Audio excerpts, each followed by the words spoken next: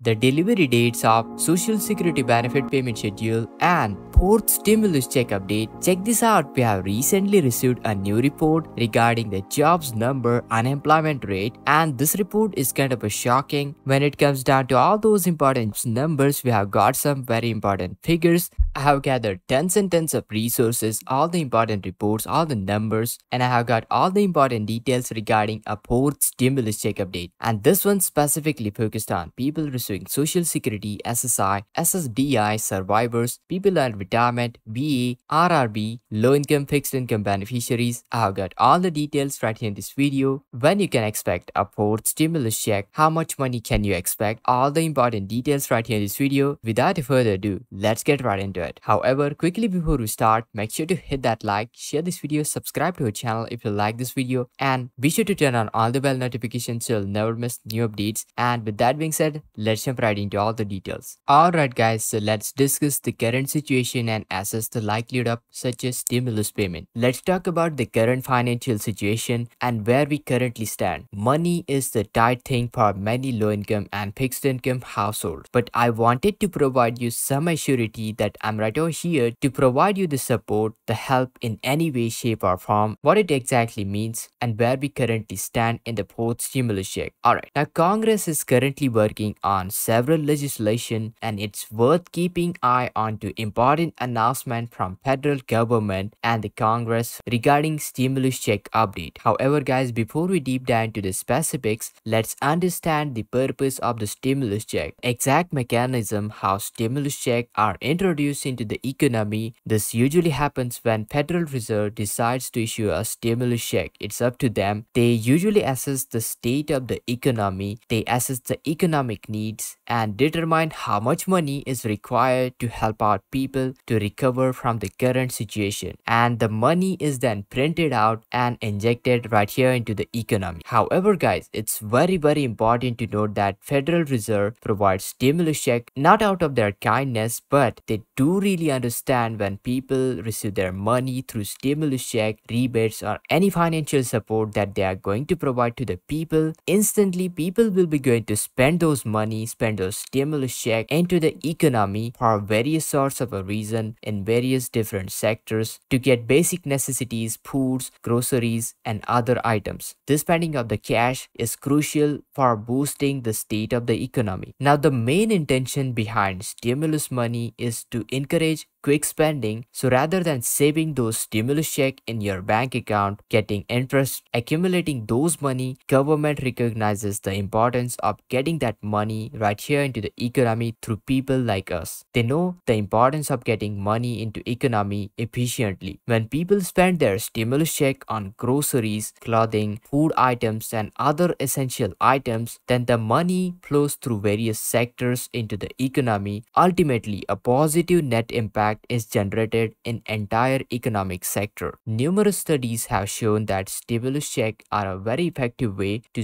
quickly stimulate the economy. When it comes down to the next round of a stimulus check, when the next round of stimulus checks are arriving, remember that spending it not only helps the economy but also take care of your own needs, so it's beneficial both for people as well as for the economy. When everybody receives their stimulus check, they tend to spend it. Let's say you need to buy necessities, you need to buy groceries, food items, and basically all this leading to sudden surge into businesses for stores like Walmart, Target, 7-Eleven, McDonald's. These businesses find their inventory wiped out within few days. As a result, these businesses need to order more and more items from their suppliers, and suppliers in turn rely onto the manufacturers to meet their increased demand onto their goods and services. Now you see, this is like a chain effect. Once it rolls in, it triggers entire chain effect which keeps all the dominoes falling off, and it doesn't take much to initiate this small tiny effect to stimulate the larger state of the economy. Ultimately, after stimulating the economy through stimulus check and all those spending, it creates a positive impact into the businesses and people in need. Now moving on to the next round of stimulus check, the exact amount, the eligibility criteria, well, this can be a little bit complicated. Let me explain. Now, the final decision of the stimulus check depends on to the economic situation. However, guys, as per the historical data, we have got some exact figures in what kind of a range we can expect amount of the checks, the eligibility criteria, and let me show you. Now, to determine the outcome of the stimulus check, whether we can expect it or not, first we need to consider several factors. One of the most important factor is inflation. Inflation has been a hot topic recently, and you might be wondering, what does the stimulus check have to do with inflation? Well, it's very important aspect because some people argue that issuing another round of stimulus check could contribute to further inflation increase. However, the key distinction here that we are talking about highly focused stimulus check going out to specific group of people for $1,400 targeted towards approximately 30 to 50 million people. Granted, compared to a distributing to entire population, its targeted approach would have a lesser impact onto the inflation increase. While there might be some debate about influence, it's unlikely to cause significant inflationary effect. Moving on, now to provide you some context, let's go back in the previous rounds of stimulus check like I showed you. Now, with the first round of stimulus check approved in March 2020, it took about 2.5 weeks to reach individuals' bank account. Talking about the delays, well, some people experienced delays in receiving their checks due to number of factors including IRS website crashing onto the first day of the payments and some people not having their direct deposit information onto the file with IRS. So those are the potential reason why the stimulus check got delayed, but it generally took about 2.5 weeks to reach individuals' bank account. Moving forward to the second round of stimulus check, second round approved on December 2020, started hitting the bank account within just 48 hours, which is honestly quite impressive. The majority of the payments were distributed within 1 week of period. In the second round, IRS was more prepared due to the previous rounds of stimulus check, so relatively the second round was very quick. Then moving forward, the third round of the stimulus check, well, it faced a minor amount of delay for some low-income fixed income beneficiaries. It was approved on March 2021, and the delays caused in the third round of stimulus check happened due to IRS being overwhelmed with the request for the payments. However, guys, most people received their checks within the few weeks after the rollout of the payments. From all of these three rounds of stimulus check, we can expect the funds to be delivered within the approximately 7 days at the time it's signed into the law, or probably it will take at maximum about a week or so. In the period of